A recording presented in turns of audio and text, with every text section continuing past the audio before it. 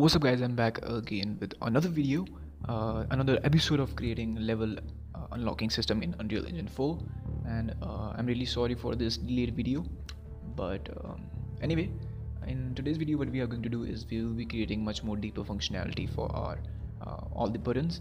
And for doing that, what we are going to do is we will be making save game blueprint inside our game, and we will be doing some blueprinting within the widget, and we will be creating two booleans within that save game slot. But first thing first, what we have to do is to create that save game class, what we have to do is we have to right click and we have to search for a blueprint class, and in here under all classes we have to search for save game object save game, and just create a save game from here by selecting, and you can rename this save game object to something like my save game or anything else.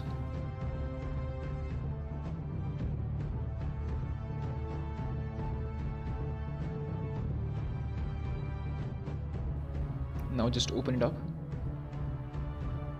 and over here what we have to do is we have to create two variables, and these two variables will be boolean. So just press 2 times to make two variables. The first one will be for our level 2 and the second one will be for level 3. So just rename it. The variable name for the first boolean will be level unlock, level 2 unlock question mark or something like that. And similarly for our level the next boolean, just control C and control V the name,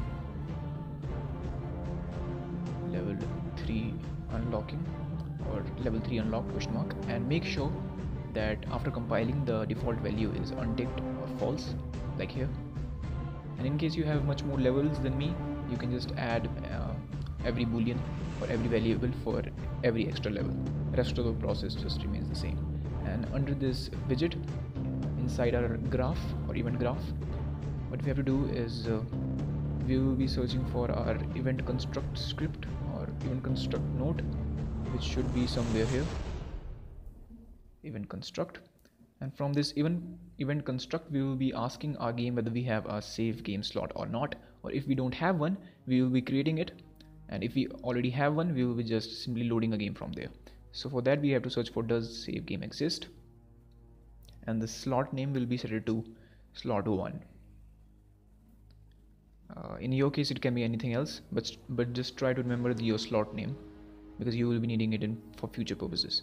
So you can connect it like this, and the return value will be connected to the condition of branch, and if it's false we will be creating a save game, and for that we will be searching for create save game object, and the save game class will be my save game which we just created, and the return value will be connected to save game to slot.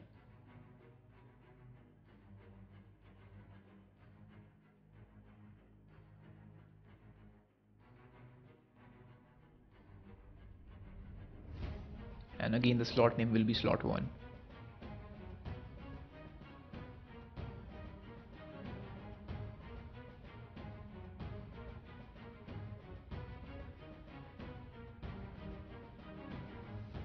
From here we have to search for load game from slot, and the slot name will be again set it to slot 1. But before that we have to connect the true value to the load game from slot, and the slot name will be set to slot 1, or if you have named your slot names to something else you can insert it like this. And from here we have to search for, we will be casting to my save game, cast to my game, and from here we will be casting to my save game which we just created, and from this we have to promote this whole as a variable so that we can use it as a reference in other blueprints. For that we can just rename this variable to save game reference because we are using this whole variable for reference purpose.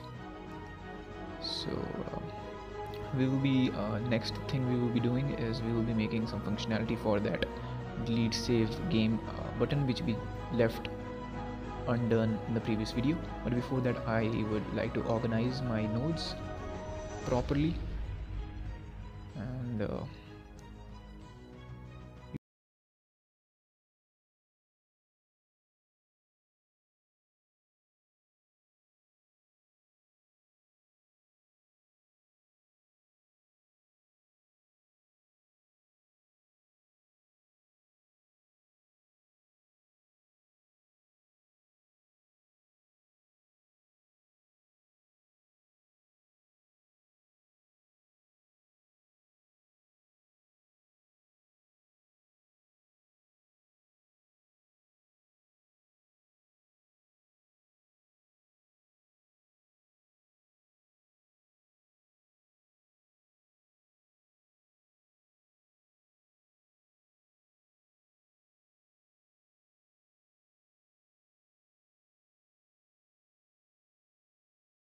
needing this portion of the video only if you want your player to get access to delete your save games, or if you don't want your player to delete the save game, you can just skip this part of video, this portion of video. The rest of the process remains the same.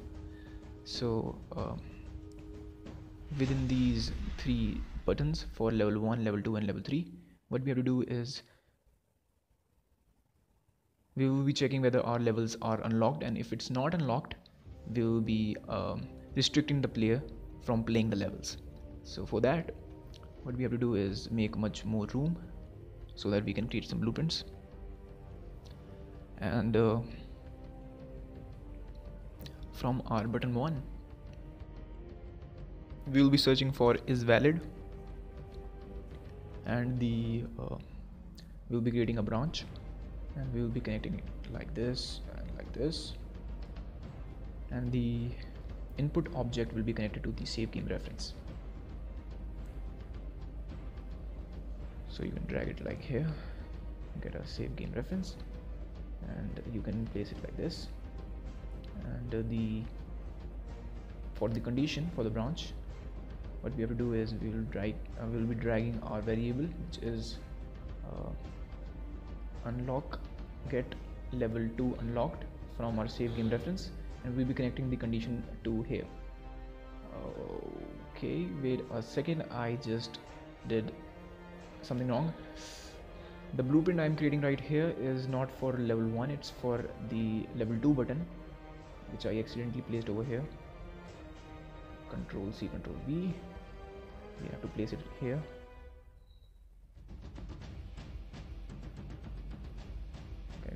Connect it like this, and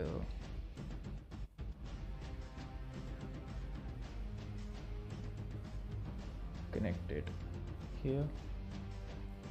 And you can delete these nodes, because by default, I just forgot that by default our level 1 will be unlocked and can be played, whereas our level 2 will be locked by default.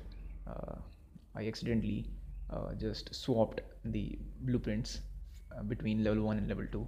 Really sorry for that. But for the next level or the next button, which is for level 3, what we have to do is drag our reference over here and just Control C and Control V it like this, and just delete this variable. And from our save game reference, we can connect the input object like this, and we can create another unlock level 3 widget over here. Connect it like this, and we are basically done.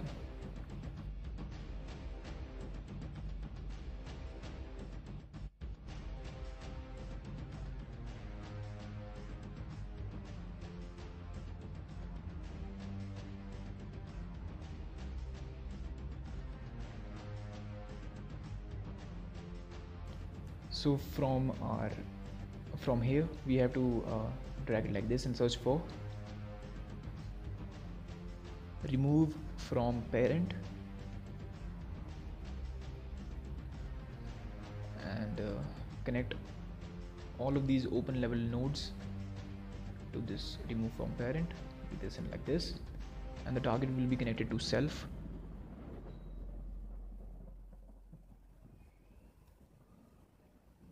And from here we will be setting focus to viewport. Set focus to viewport.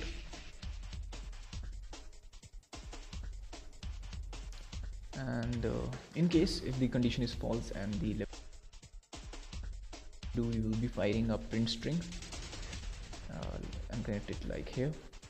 And what this string is going to say is that something like complete the previous levels to unlock this one or something like that. So I will be typing it here.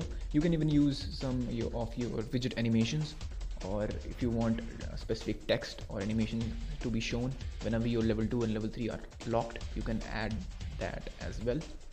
But for me, I will be using this print string for the sake of this tutorial. So you can do a similar sort of stuff for your delete save game. But before that, let me check whether everything is fine or not. Where it is. So from here we can also fire a print string, and what this print string will say is something like save game deleted.